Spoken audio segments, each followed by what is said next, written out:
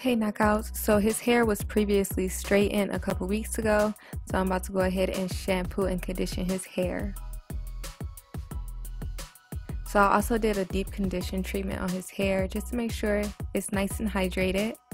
So now I'm taking this comb. This is a locking comb for, locks, and then this is avocado oil, and those are the only things that I've used, and water. So now I'm rubbing in this oil throughout his hair, and I will be adding oil to each separate section as I go, just to make sure I get, them roots good and stuff.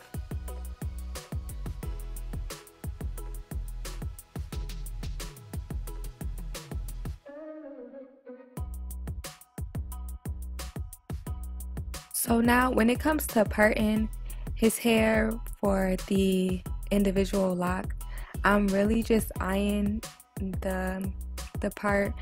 I know sometimes it looks like I'm being a perfectionist, going over small little portions.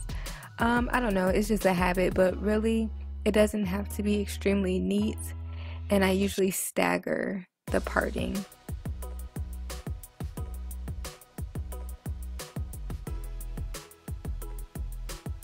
So every time you make a section, you want to comb out each piece, or else the comb is not going to grow through the hair. And especially with curly hair anyways, y'all already know, no matter how much you comb it out, sometimes it just starts to coil over each other. So yeah.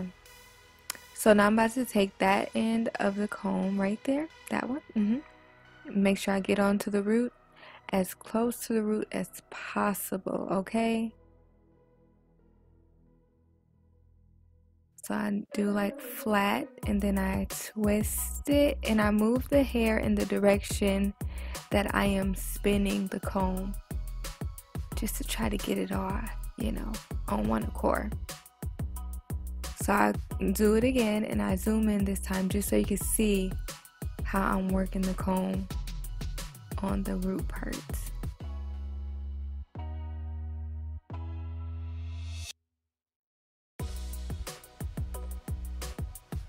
And then so you just continue to twist and pull. You're pulling the comb as you twist. But I also grab the root of the lock because I know it can be a little discomfort because it is pulling the hair. So I try to pinch it whenever I pull. And again, I'm zooming in to show y'all exactly what I do after you see it this way. So just be prepared for the replay.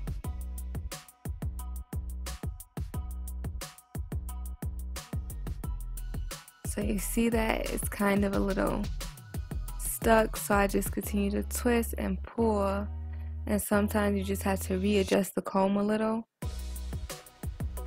and it eventually makes its way through. But when I pull, I make sure to pinch the lock to limit the amount of discomfort that it's causing.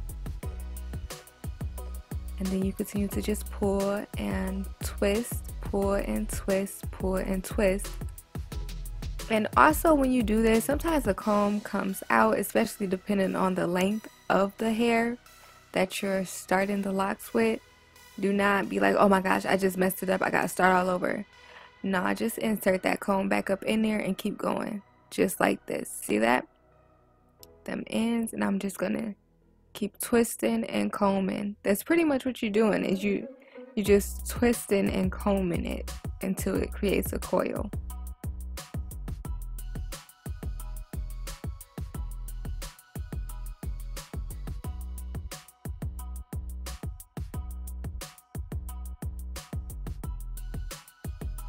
And then you want to make sure you take a clip and just hold it in place by the root. I do this so when it dries good. Then some people say, well, how do I know what parting, how big the parting? You could do this, take a picture and show them, see if they feel good about it. And you just wait for that head knot right there, yeah, and then keep going. And don't worry either, the lock look extremely thin, but it will start budding and growing and actually start forming the lock within the, you know, little coil right there. So over time it gets thicker, so don't worry like, oh my god. No, don't worry about that.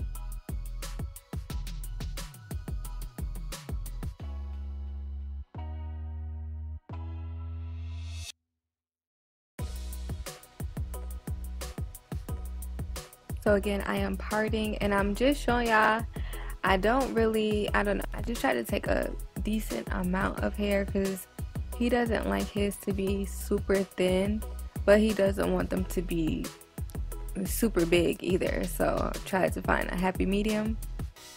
And I'm trying to take my time on these ones to show you all exactly how to do it, because it has been requested and I want to make sure, you know, y'all want to try this. It's really easy. And then here I have more oil that I'm adding to it and just continuing to comb it out.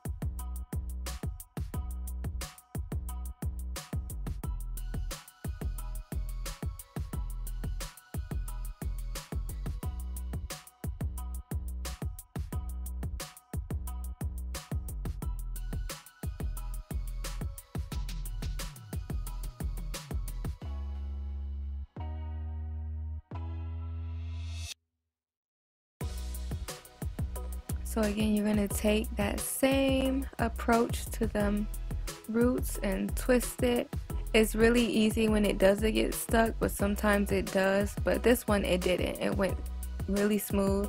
And you can see I'm rubbing my fingers together to kind of help move the lock. And then again, when that comb comes out, just keep inserting it all the way through the end.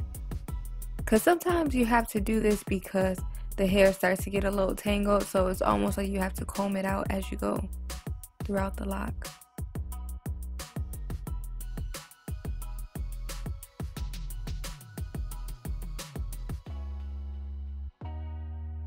You definitely want to make sure you have enough tension between your fingers when you're pinching the hair, just to try to get rid of some of that tension that you could be causing on their scalp from the constant pulling.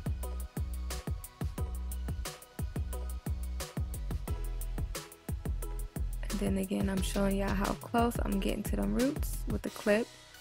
Now I have a water bottle also handy, because as you go, you want to make sure you're keeping the hair nice and moist, because it just makes the process a lot easier.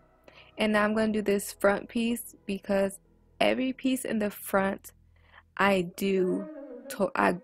lock it going towards the back, so that way his hair is going towards the back to try to help prevent it from flipping all over the place, because yeah, that's his preference.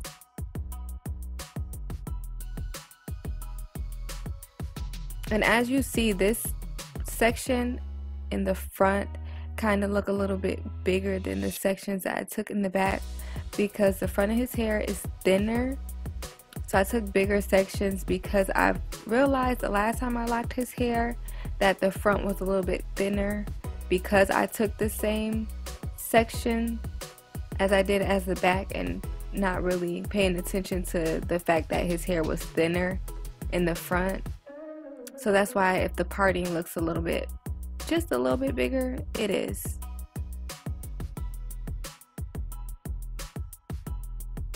And yes, he had locks before. I know y'all probably like, wait, what?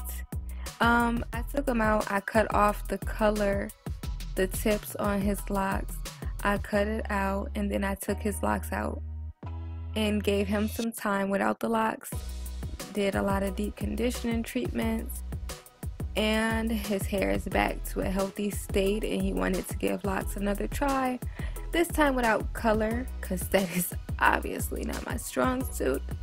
You know, I definitely will be working on that myself. And this is the finished look. This is, I have to, you know, let his hair dry. I set him under the dryer, the hooded dryer, for 30 minutes, and After that, took the locks out, the clips out, and he was good to go.